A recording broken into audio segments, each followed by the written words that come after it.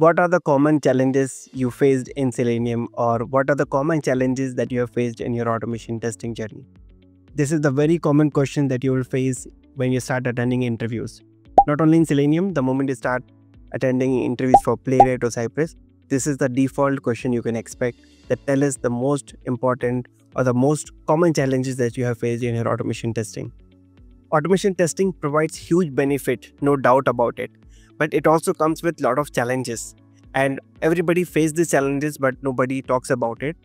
So let me highlight a couple of here are the most common ones faced by QA the moment you start automating any web application or even APIs. The biggest challenge that everybody faces is dynamic elements.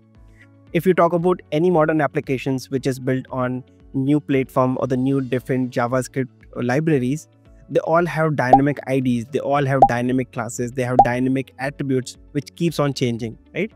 Sometimes they might appear, sometimes they might not appear, sometimes it's changing. Now, if you're not writing the locators properly, it can break your test. In that case, you need smart locators. You need to use dynamic XPath, you need to use dynamic CSS selectors, you have to use weights properly, and you have to use robust strategies. If you don't use any of them, then dynamic elements can break your application. And you cannot avoid dynamic elements because nowadays every application deals with dynamic elements. That is the first challenge that you will face the moment you start automating your application. Second most important challenge is sync issues, or you can synchronization issues. Many times the moment you start working with modern applications, sometimes elements come within few seconds, sometimes element might not appear immediately, right?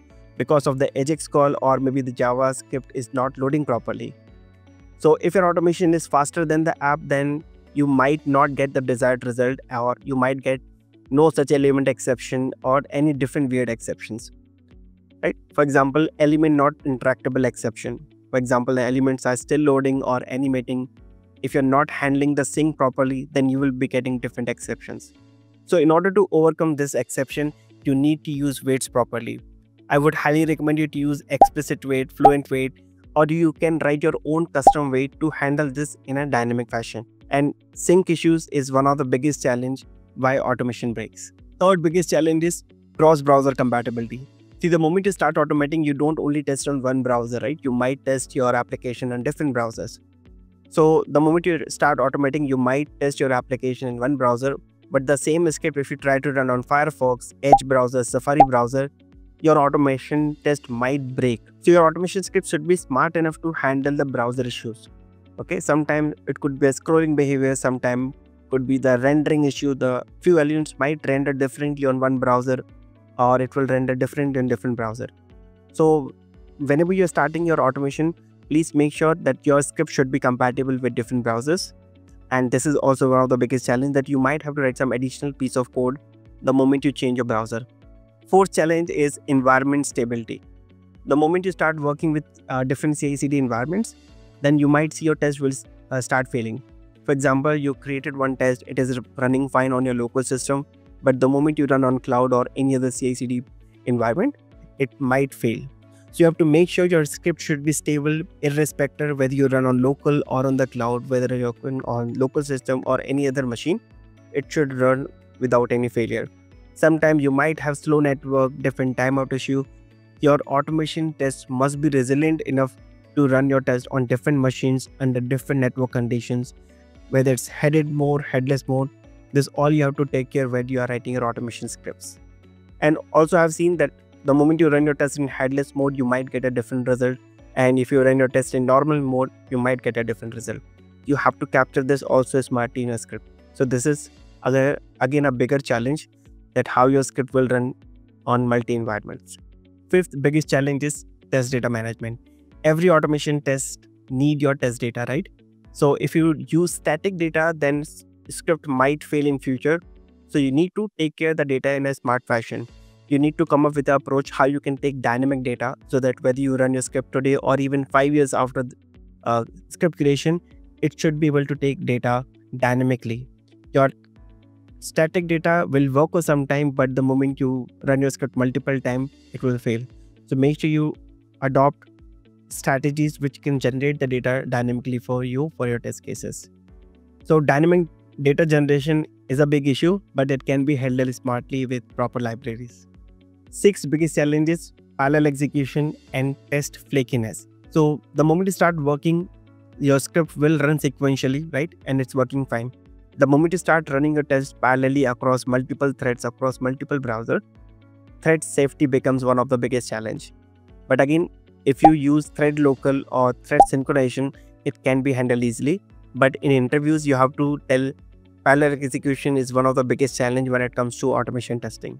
Because the moment you have tests, they might be having some shared resources, they will be having some shared data, which can cause this flaky test. So your framework has to address this issue, and you have to implement proper thread synchronization in order to avoid all of this. Second challenge is complex UI and DOM. Nowadays, you have many different applications. You have frames, you have nested frames, you have shadow DOMs, you have nested shadow DOMs. So if you don't handle them properly, again, your test will not be stable. So you need to take care how you can handle all these advanced components and how you can handle them efficiently. So you will be using different techniques for this. If you are using Selenium, Cypress or Playwright, your strategy might change, but make sure you take care of all the advanced component which is coming in the market. We also have virtual DOM, we also have hidden DOM. So you need to take care of all of this. And this is again a big challenge. If you are as a beginner, you might have to spend some extra time to understand about shadow DOM, frames, hidden shadow DOM, and so on. The biggest nightmare of automation engineer is maintenance. That is our next issue. That maintenance of automation script is a big task. Sometimes your UI is getting changed, sometimes your locators are getting changed because of the dynamic attributes and so on. So you need to have frequent script maintenance. So whenever you are building any script, make sure you take care of maintenance in advance. Write proper tests, write proper weights, write proper locators. So a good framework design and locator strategy are needed if you want to reduce maintenance. Otherwise, it will become the nightmare for you. You might spend most of the time in the maintenance instead of writing more tests. Next challenge can be integration. There are multiple CI/CD tools in the market, right? Jenkins, GitHub Actions, TeamCity, Bamboo.